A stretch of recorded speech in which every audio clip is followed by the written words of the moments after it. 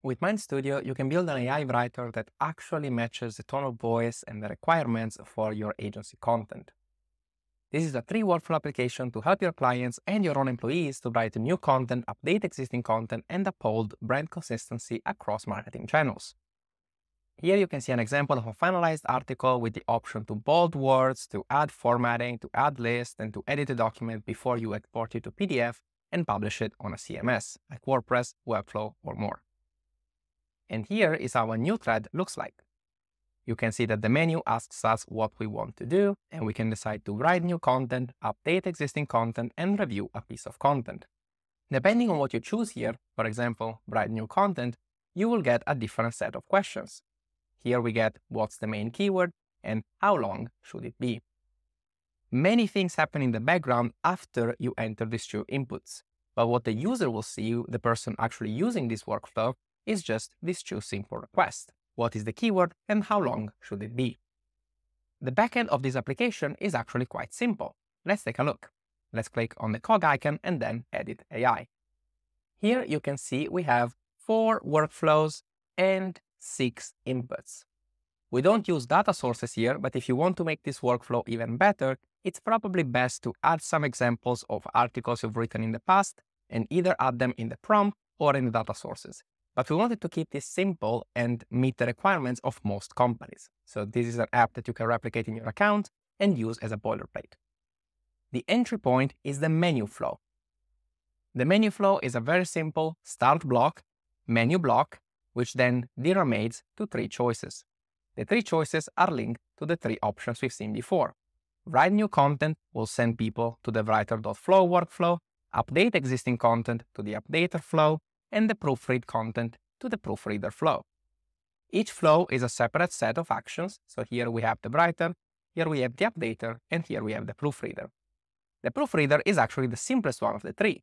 It starts from here, it goes to the user input where we ask the user to provide the text they want to proofread and what is the goal for this proofreading section. They can decide it is to fix grammar mistakes, improve readability, and they can multi-select, so it can even be all of these.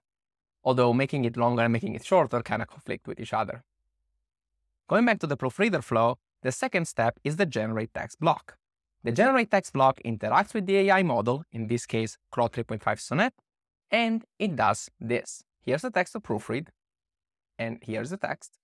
The text is coming from the variable here, so the user input is saved in a variable is proofread text, and then we have human has these goals in mind for the proofreading session, and here is the proofread goals. So both of the user inputs are used in this prompt to generate the actual content that's sent to the LLM. And the LLM in question, the large language model, is Claude 3.5 Sonnet. The reason we use Claude 3.5 Sonnet here is because, in my personal opinion and other people's personal opinion in the company, Claude 3.5 Sonnet is the best copywriter. That being said, MindStudio is completely model agnostic. We have over 50 models you can choose from. So if you prefer something like Gemini, you can use that. If you prefer GPT, you can use that. If you use, for example, to how ChatGPT writes. But either way, you can decide, you can change them, and you can even test multiple models against each other using the profiler. In the profiler, you can choose which models you want to test against each other, for example, Claude 3.5 Sonnet and Claude 3 Opus, and send the same prompt to each to see how they respond. This is a great way to see which model you prefer in terms of output and maybe reasoning. Let's navigate to the updater flow. And here we have the basic starting point, then the user input, which collects main keyword, the goals of the update, and the existing URL. Then it scrapes the URL, and the scrape URL block is very powerful because it also saves the result as a variable, and you can decide which provider to use. If you choose Firecrawl, you can enable the main content. You can decide to include a screenshot, which is very useful to visualize the content. You can decide where the screenshot is saved. So you can even use an analyze image block after this to analyze the screenshot and do something with it, maybe include it in a prompt as context or something like that. And then you can wait for a specific amount of milliseconds before the page loads. You even have advanced options to include some headers, for example, to use cookies or user agents. You can remove certain tags from the HTML outputs, and you can decide to use the LLM extractor, which will look for specific points or specific assets in the URL, in the scraped URL, based on what you type in here. Firecrawl is a very powerful integration and is one of the best ways to scrape the URL and include the content in the workflow. And once we have this, we go to the first generate text block, which is just main keyword. And the reason we have the main keyword here is that we're using a large language model called Sonar Large Online. Sonar Large Online uses Perplexity. So Perplexity goes on the live web, searches for the main keyword collected in step number 1, the user inputs, and tries to find real information, real updated live information about that keyword. This is very useful to feed live data into the model, and we have the update research variable name, which is where it will be saved.